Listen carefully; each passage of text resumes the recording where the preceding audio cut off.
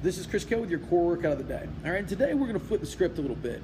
We've been focusing for the first 2 days on the front side of our core, our abs. Today we're going to work our butt, okay, or the back side. All right, and everybody that I know wants a great butt. And before we get into that, I can't mention getting a great butt without mentioning the feet. All right, because the way this starts is at our toes. All right, and one challenge that I have for you today is, can you do this? Can you lift your big toe about 10 times versus lifting your small toes about 10 times?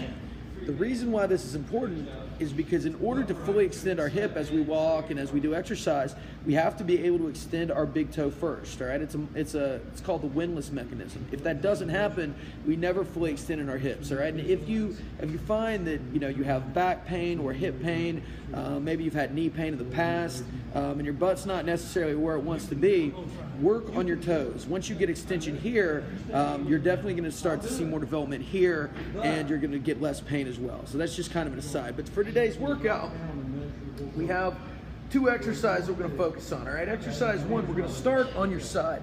All right, so this exercise is a side lying leg lift. And with side lying leg lift, what I want to do is give myself a little love. All right, so I'm going to put my hand on the side of my butt.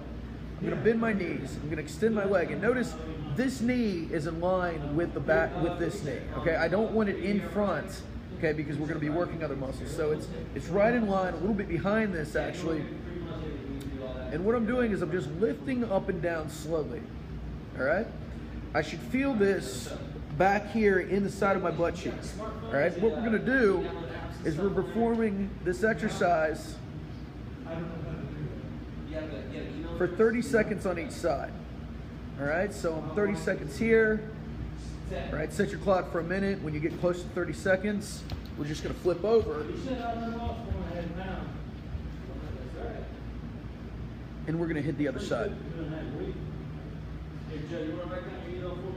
All right, so that's exercise 1. So 60 seconds, 30 seconds one side, 30 seconds the other side. Now, our second exercise of the day, okay, is going to be a single leg glute bridge. So for this one, I'm simply going to push my butt up in the air, hold long enough to get a good squeeze in your butt. I'm going to come down. Once again, to kind of get more in my butt, I'm going to put my hand on my butt, make sure I'm really feeling this in this muscle, and just holding at the top and just moving pretty slowly. It's not for speed, it's for reps. All right. Now, if you find that you start to feel this more in your back, don't extend up quite as high.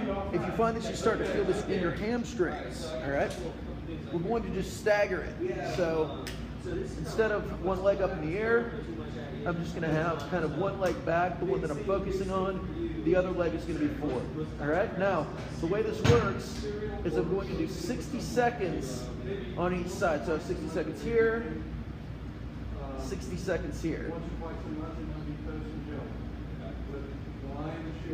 All right, so today we are focusing on 4 rounds of those exercises. All right, so that's 12 minutes in total, 30 seconds for the side lying leg lifts, 60 seconds for the single leg glute bridges, and that's your daily workout.